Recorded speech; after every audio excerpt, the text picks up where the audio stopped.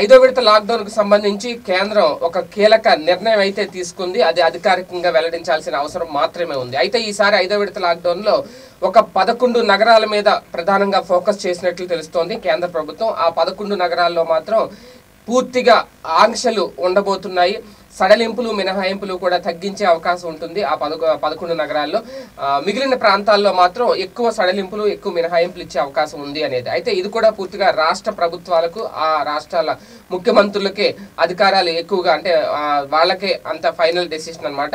అయితే ఆ 11 నగరాలు ఏంటి అనేది చూసుకుంటే కనుక జూన్ 1 నుంచి మొదలయ్యే ఈ ఐదో విడత లాక్డౌన్లో ప్రధానంగా ఢిల్లీ, అలాగే ఢిల్లీ, ముంబై, బెంగళూరు, పూణే, అలాగే థానే, ఇండోర్, చెన్నై, అలాగే అహ్మదాబాద్, జైపూర్, సూరత్, కోల్కతా ఈ 11 నగరాల్లో కరోనా కట్టడికి సంబంధించి ఎక్కువ ఫోకస్ చేయాలి అనేది. అంటే ఢిల్లీ, ముంబై, బెంగళూరు, పూణే, థానే, అలాగే ఇండోర్, చెన్నై, అహ్మదాబాద్, జైపూర్, సూరత్, కోల్కతా మొత్తం 11 నగరాలు. ఈ 11 నగరాల్లో కూడా కరోనా ప్రభావం ఎక్కువగా ఉంది. రోజు రోజుకి పాజిటివ్ కేసుల సంఖ్య పెరుగుతోంది. దేశవ్యాప్తంగా ఇప్పుడు 1.51 లక్షల కరోనా కేసుల్లో అహ్మదాబాద్, అలాగే ఢిల్లీ, పూణే, కోల్కతా, ముంబై నగరాల్లోనే 60% కేసులు నమోదవడం, మిగిలిన 40% మిగిలిన రాష్ట్రాల్లో. అంటే ఎంత ప్రభావం ఎక్కువగా ఉంది ఈ 11 నగరాల్లో అనేది ఇప్పుడు కేంద్రం అంచనా వేస్తుంది. దీంతో ఈ నగరాల్లో ఈ కరోనా మహమ్మారి నియంత్రణకు సంబంధించి కేంద్ర ప్రభుత్వం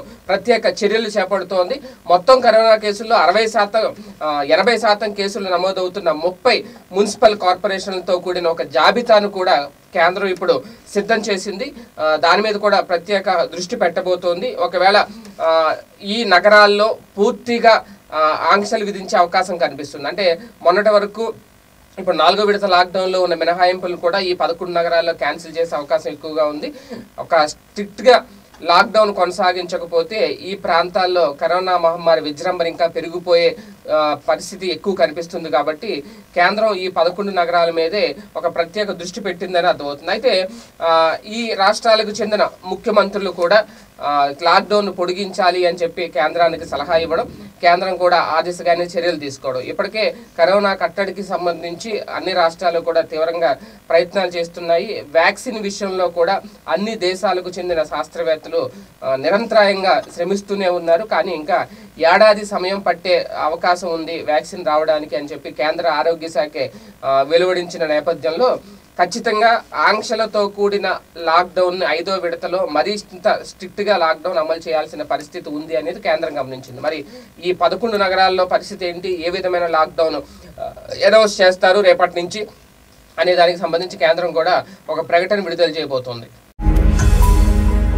ఈ వీడియో గనుక మీకు నచ్చినట్లయితే లైక్ చేయండి, షేర్ చేయండి. మరిన్ని వీడియోస్ కోసం మా ఛానల్ను సబ్స్క్రైబ్ చేయండి.